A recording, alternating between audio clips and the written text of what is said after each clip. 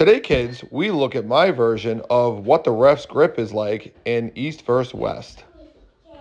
Okay, ref's grip. Don't even think about moving. I'm not moving. But what about him? Sir, I am watching him. There is no movement. He is totally fine. Just keep track of yourself.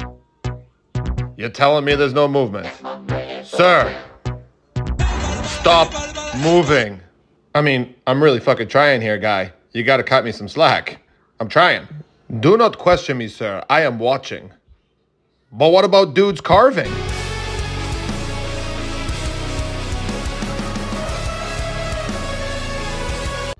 Sir, I am watching you. That's cool, I appreciate it, but what about Buddy Boy's carving? I see no carving.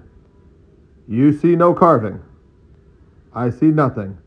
Be ready to go, sir. Get yourself prepared for the go.